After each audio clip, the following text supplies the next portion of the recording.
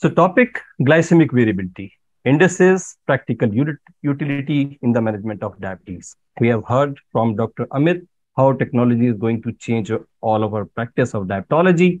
And now we are going to learn something that how we can use this technology in practical aspect. No conflicts, no financial disclosure for this presentation, only thanking to Dr. Mayur for the academic opportunity. So what we see, blood glucose level in non-diabetic, normoglycemic, normoglucose tolerance person, and we think that it's a dynamic flowing blood where the glucose that is there, and that's maintained within a narrow range of 70 to 120 milligram per deciliter, and that is maintained, and it is known as homeostasis. But what happens when it is type 2 diabetes? In people with type 2 diabetes, there can be marked waves like fluctuations. And when uncontrolled diabetes there, you can have tsunami-like of situations, peaks and nathers can be there. And more marked in amplitude, duration, frequency in type 1 diabetic patients. So we are talking about glycemic variability, that is fluctuations. So what is glycemic variability? It refers to fluctuations in blood glucose levels, both peaks and troughs. It can be intraday, that is within day, or it is day-to-day variability or intraday variability. But it leads to high oxidative stress. Each and every fluctuations leads to high oxidative stress, whether it is upward or whether it is lower. It leads to increased risk of severe hypoglycemia. So the one thing that is more important to remember, we are having target blood sugars. We are in the range, but you can see even when you are in the range of glycemia, we are well-maintained target range, still you can have highs and lows. So this is very important to know. But why this happens? Why this is high and low, which happen? Why it happens?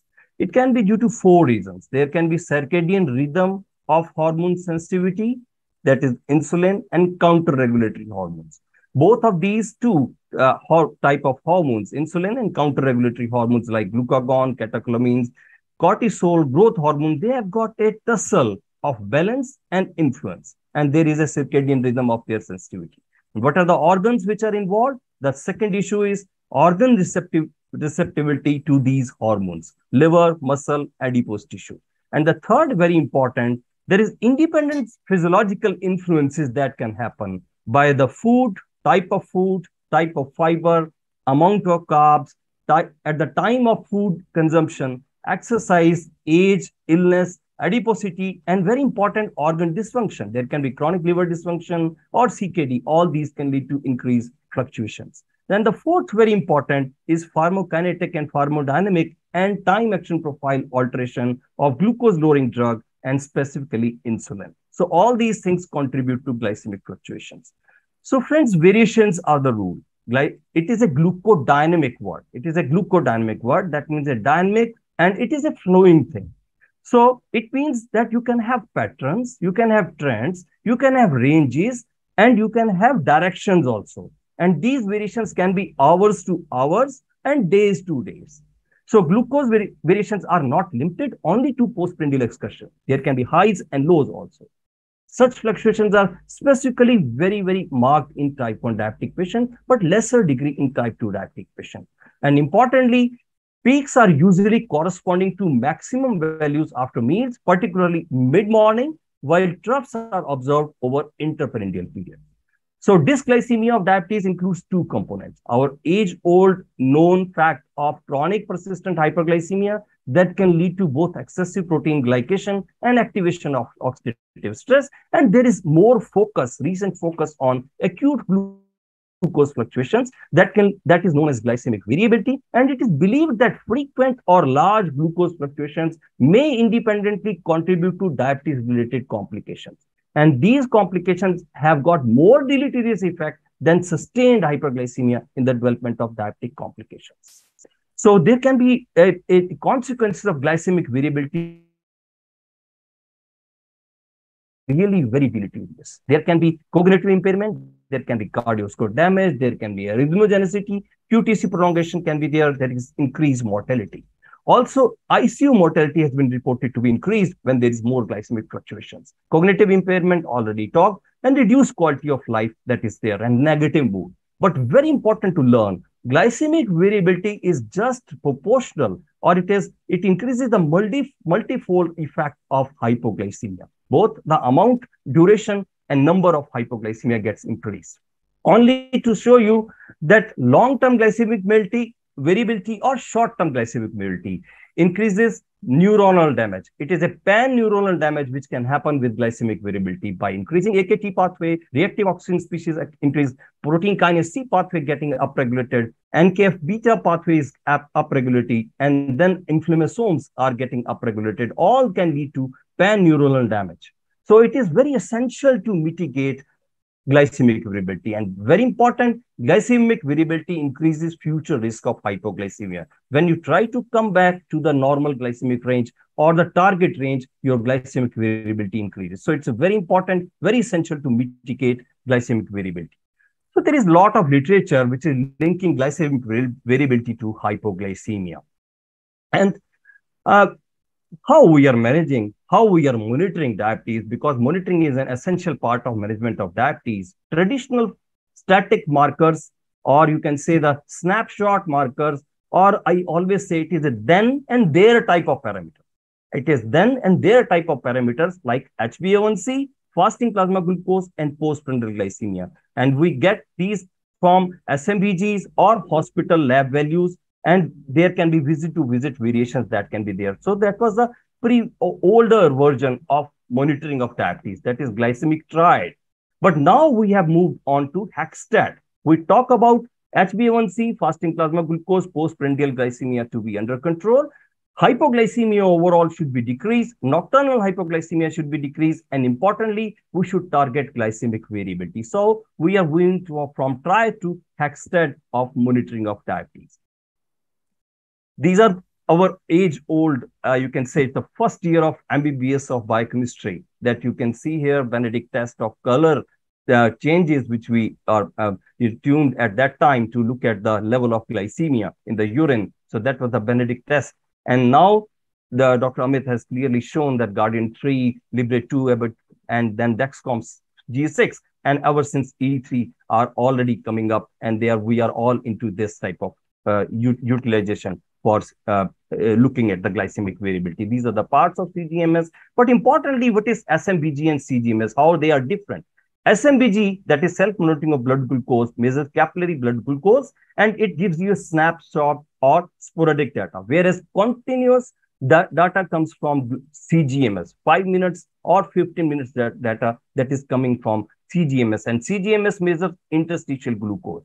So here, the two are different. There is a transmitter which is there in interstitial fluid, and that measures glucose from here. And you have got blood glucometer that measures glucose in the blood directly. But important to learn here, there is a lag between finger stick and continuous glucose monitoring levels. Once everything is normal or stable, glucose level remaining stable, both are same, whether you are dealing with CGMS or SMBG or finger stick level of blood sugar. But once it is rapidly rising glucose level, CGMS may be lower than the finger stick levels. And once it is rapidly falling glucose, CGMS may be higher than the finger stick level. And there is a lag period of 10 to 15 minutes that can be there.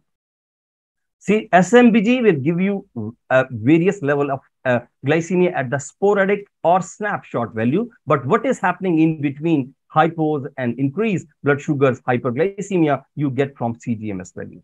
About HbA1c, gold standard of chronic hyperglycemia. Undoubtedly, we are believing this and we are using this modality also. But here, there are certain things which has to be borne in our mind. For patients, HbA1c means it can guide you the treatment, how your quality of diabetes care is there, and what type of treatment you are getting, or what type of quality of treatment you are having. That is HbA1c for the patient. For physicians, it has got diagnostic value. Risk of complications linked are to the HbA1c value, and also our algorithmic changes which we made for the management of diabetes is also based on HbA1c value. For regulators, a drug approval is based on HbA1c, and it gives you the efficacy model for the drug that is working, that is HbA1c. But there are certain issues.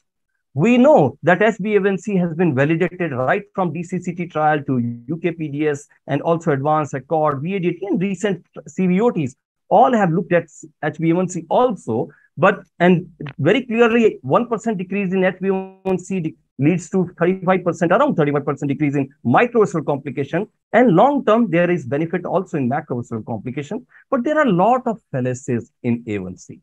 So A1C depends upon three things: lifespan of RBC, number one, then glycation kinetics, number two, and there is ambient glucose level, that is chronic glycemia, that is replicated by A1C. And this list of fallacies in A1C is not complete. There are a lot of things which influence the HbA1c values. Either it can lead to high HbA1c fallaciously, or it can lead to low HbA1c value fallaciously. So we have to look at all these things. There are certain limitations: limited ability to reflect short-term glycemic changes. It is a mean plasma glucose and long-term chronic hyperglycemia that is being replicated by HbA1c from 90 to 120 days. Cannot reflect postprandial hyperglycemia and fasting hyperglycemia separately. What to do with HbA1c of 8%, we don't know. HbA1c value less than 7% may be a subject to glycemic variability and postprandial hyperglycemia.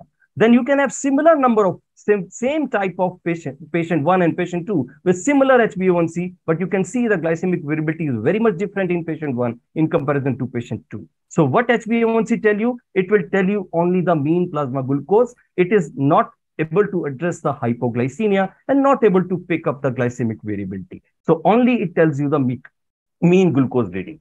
So we have to look at something else. So the talking about glycemic variability should be there even when you are able to achieve glycemic control. You are moving from 9.4 to 7.45 HbA1c, but you can see the glycemic variability persists, rather it increases when you reach near to the targets. So how we can measure glycemic variability? There are various parameters, there are various indices: standard deviation, mean amplitude of glycemic excursion, and MOD, that is a mean of daily difference between day-to-day variability. So we have got, and there are other parameters like percentage CV, that is coefficient of variance, the CONGA, ADRR, LBGI, HBGI, MAG, interquartile range, and AGP, average glycemic profile. I'm going to touch about all these in a brief way and making it more practical. So you have got two type of parameters, two type of indices. One is amplitude matrices, that means how much it increased from mean plasma glucose, and time-based matrix, how much duration it has increased. So it is amplitude-based matrix or it is a time-based matrix. It can be intraday variability or it can be interday variability. So these are indices which we use. For short-term glycemic variability, to talk about intraday variability, you can use standard deviation, coefficient of variance, MAGE, CONGA, ADRR, LBGI, HBGI, MAG, and time in range. For short-term interday variability, MOD, ADRR, AGP, or interquartile range that can be used. Sorry to interrupt. Long-term glycemic. Yes, sir. 2 minutes remaining. Okay, sir, fine. So glycemic variability long-term, we talk about HbA1c, fasting plasma glucose, and T. So the MAGE is basically diabetes-specific matrix of amplitude of glycemic excursion, mean of glycemic excursion from nadi to peak, but it has to be there more than one standard deviation. It takes into account glycemic peaks and nadirs occurring daily, but does not account to total number of fluctuation. Standard deviation is variation around the mean plasma glucose, and if you divide standard deviation by mean plasma glucose and multiply with 100, it is coefficient of variance, and it should be 36% or less than 36%. LBGI only talking about low plasma glucose or hypoglycemia excursion, whereas HBGI talks about hyperglycemia and it is not talking about hypoglycemia. But more importantly, we are using time in range, and that is more practical approach to look at the glycemic variability. This is time in range, which refers, and there are two things. One is time in range, that means how much time you spent out of 24 hours into this range. And there is a target range, and standard target range is 70 to 180 milligram. There are various, this is for the first time in 2019 February, when ATTD guidelines, they come up and they simplified the issue and made much more practical or actionable and interactive way of presenting glycemic variability. And they gave this 10 key metrics, and that I have already enumerated, that these are the matrices which are used. It is mean glucose and number of days CGM has to be bound for 14 days, percentage of time CGM is active, at least recommended 70% of the data from 14 days. Then mean glucose management indicator, glycemic variability, it has to be percentage of coefficient of variance less than 36%, time above range, time below range, and there are various patterns that has been seen that I'm going to elucidate here. Type 1, type 2 diabetes, routinely the range is 70 to 180 milligram. You have to spend more than 70% of 24 hours. That means 16 hours to 48 minutes should be there in time range in routine type 1, type 2 diabetic patient, older patient, high risk type 1, type 2 diabetic patient, and high risk of hypoglycemia. You target range remains same 70 to 180, but spending time should be 50% or more than 50% of the time. In pregnancy in type 1 diabetic patient, it is 63 to 140 milligram per deciliter is the range.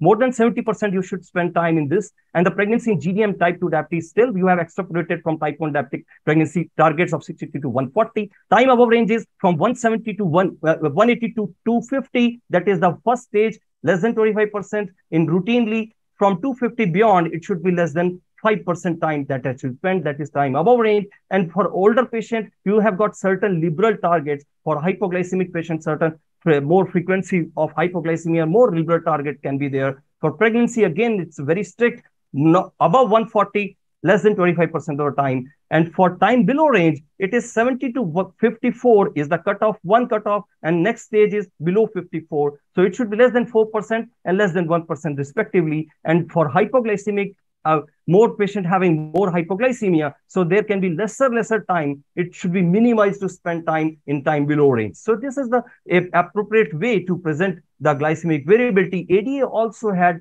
updated its living standard of medical care, and there are a lot many publications and trial publications which are there. And I'm very happy to see that our next speaker, Dr. Bansi Sabu and Dr. Uni Krishnan, are right there at the top on these in these publications. And again, you have got a multinational panel reporting time in range with individualizing time in range in various data of patients having hypos, microvascular complication, macrovascular complication, and concomitant infections. And there and this time in range has been clearly validated in various trials. 10% decrease in time in range, 60% increase in retinopathy, 40% increase in micronuria, 25% increase in diabetic peripheral neuropathy. And this is newer version, which we are all following for last 3-4 years. That is ambulatory glucose profile. It gives you 4 pattern. That is, there can be 10th percentile, or 5th percentile and 95th percentile, that is light blue lines, 25th percentile and 75th percentile, that is dark blue line, and median line is 50th percentile.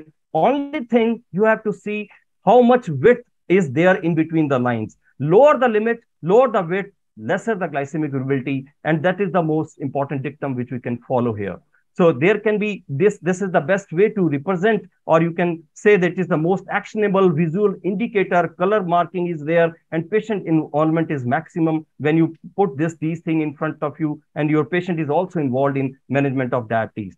So there can be various where we can use basically when there is disparity in type 2 diabetic patient, type 1 GDM, no issues, and various complications, there is no issue. But in type 2 diabetic patient, disparity between fasting plasma glucose and postprandial glycemia and HbA1c is there, then CGMS or AGP is the answer. At risk patient for hypoglycemia, AGP is again an answer. Need for patient education, non-adherent patient, non-compliant patient, and patient not going for insulin. So this is the best way to show him that this amount of hypoglycemia is there, and that can be managed very nicely with insulin. So it can add to your insulinization when you use this thing. Then again, I'm going to just have 1 or 2 things, 2 slides more, that there is a glycemia glucose management indicator also. And if there is a discrepancy between A1C, CG, and GMI, if A1C is on higher side, then your GMI risk of hypoglycemia is high. And look also for fallacious A1C value. If GMI is on higher side,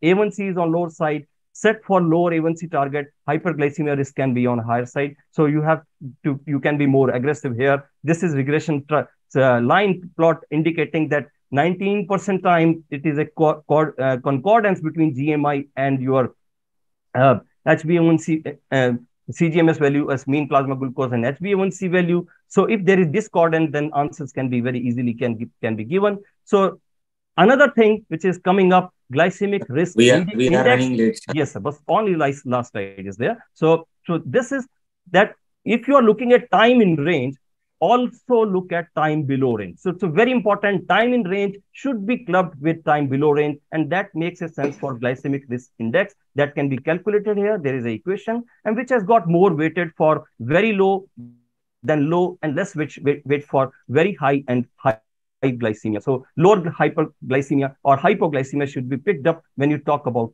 time in range also. So concluding my talk, concept of variability is often used in a negative sense when referring to human pathology. However, variability plays a fundamental role in all primary control systems in our body. Glycemic variability is not always negative because changes in glycemia are physiological consequences of various issues. Certain degree of variability is also observed in subject with normal glucose tolerance, but once it is impaired glucose tolerance, type 2, type 1, it increases like anything. So increasing use of CGMS will certainly promote better assessment and management of glycemic variability. HbA1c is a biomarker. Remember, it is a biomarker, mean plasma glucose biomarker of chronic hyperglycemia. Whereas time in range is more actionable, more intuitive, more accurate, more realistic marker of glycemic variability that has got causal role in diabetes complication. So it's a time to shift from time in range, but we should have both SMBG for the best control of glycemia and also look at time below. Thank you. Okay.